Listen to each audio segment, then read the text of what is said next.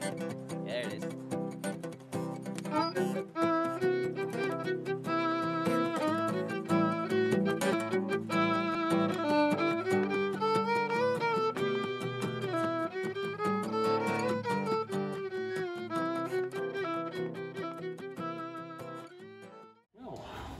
Welcome, Dave Nordel.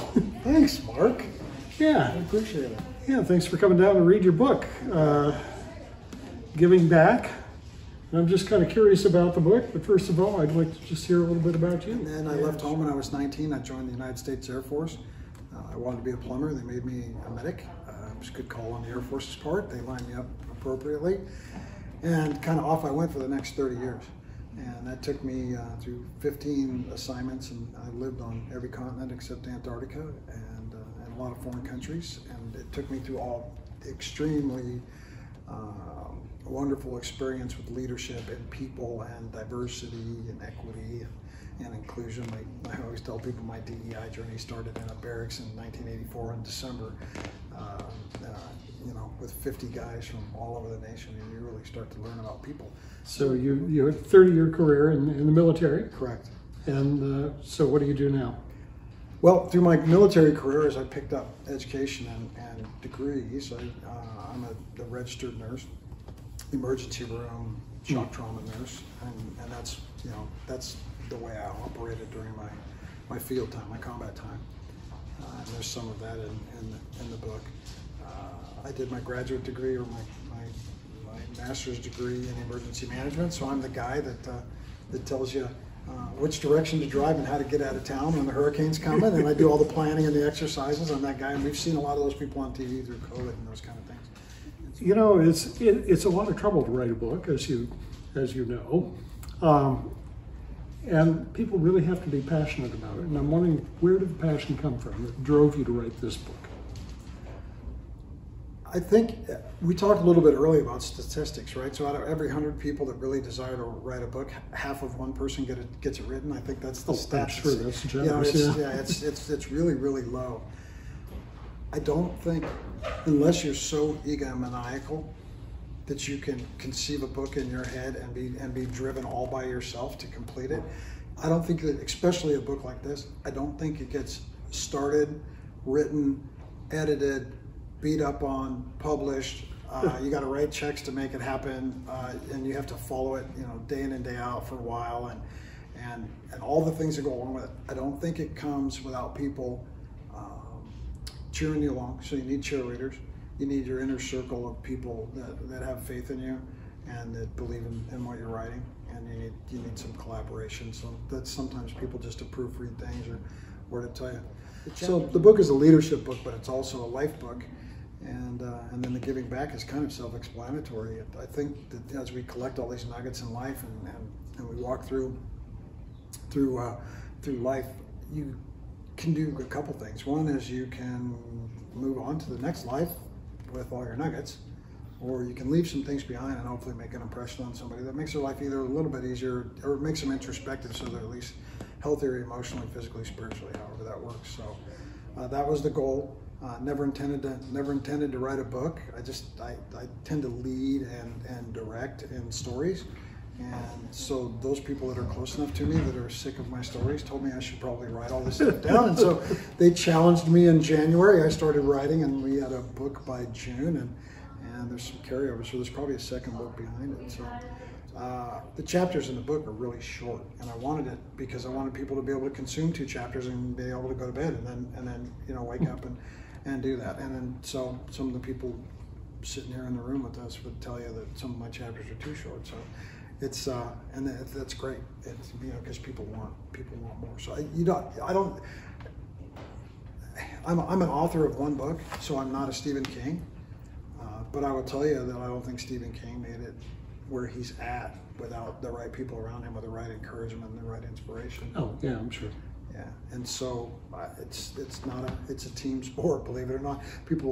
I get to put my name on the book, but my best friend here, Darla, is the one that wrote the foreword for the book, and it was easy for me to pick her, but she had to write it, and that wasn't easy either. So it's all collaborative. And without the people in my lives that mentored me and put me in these situations, I guess there's nothing to write. Interesting. And that's okay. And like I like to tell people, and I think it's very important, is I have PTSD. I have to deal with those things, and I get help for that. And the book has some of that in there, and it's a great platform for me to be able to look my fellow veterans in the eye and my fellow human beings in the eye, and maybe work through this stigma. Montana has some of the highest suicide rates per capita, especially amongst our veterans and our farm populations. And we really need to start having some conversations about that, because when people talk about it and they figure out that the stigma doesn't need to be there and that they can get help, it's important. Well, Montana has a very high percentage of veterans, actually.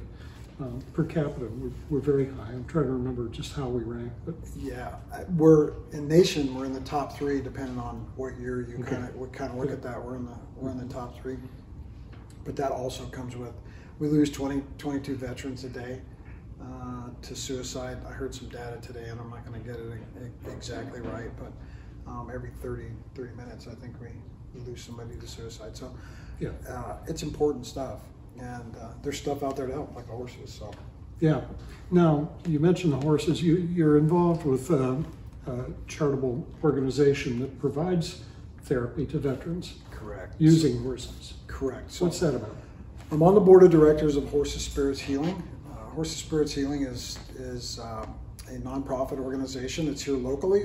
They run out of the Intermountain Equestrian Center off of 3 North, just before you get to the restaurant there at 3 North, off to the left. And what we are is we're a nonprofit organization that uses equine therapy to help veterans, families, first responders, and then most recently through a grant organization, a joint venture with MSUB to work with our college students that have trauma and that are working with a counselor. So they get referred by a counselor to our professional equine therapists, and they're integrated with the horse in conjunction with the rest of their therapies. And through Columbia University and the studies that they've done with us, we're one of 4 in the nation that they chose to study. Through Columbia University, we've, through solid data and research, you can correlate, and I'm going to make some numbers up, but it'll make it easier for people. If you have a PTSD score of 100 and you come out to the horses and we introduce the horse, you quickly can get to a PTSD score of 70 or lower. So it's a significant change with the horse. Now, you need to meet criteria before you meet your horse, and it is your horse. The veterans' families utilize our programs 2 or 3 to 1. And I totally agree with that, because as I was leading in the military and dealing with a lot of these issues, I found that when we really had to deal with an active duty member that was struggling, when you integrated their families into their treatment, it was much easier and it made much more sense. So we're doing a good job with that, and that does make us unique to other programs. Interesting. So our big thing is that in some of the larger programs that you see on television or in commercials, the ratio of, if you give $100, a certain amount has to go to overhead. And our organization, if you give $100 to Horses Spirits Healing, 91 of those dollars make it directly to the veteran.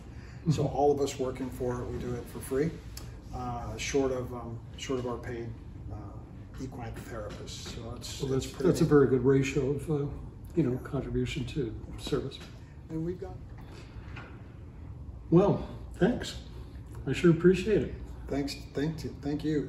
This relationship with the House of Books has been wonderful and warm, well received, and it's cooperative. So, the local authors, you embrace us and give us opportunities. So I appreciate that.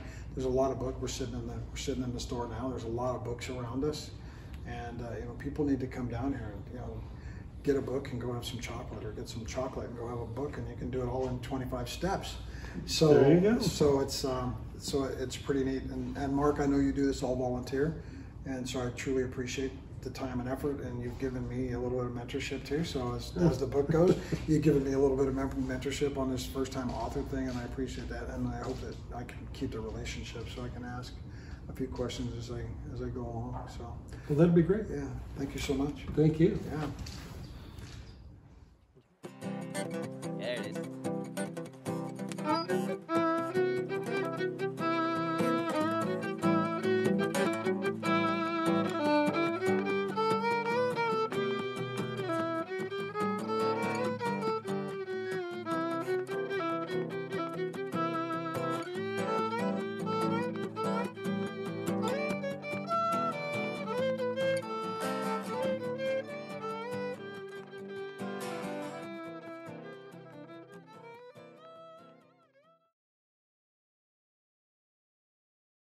This has been a production of This House of Books.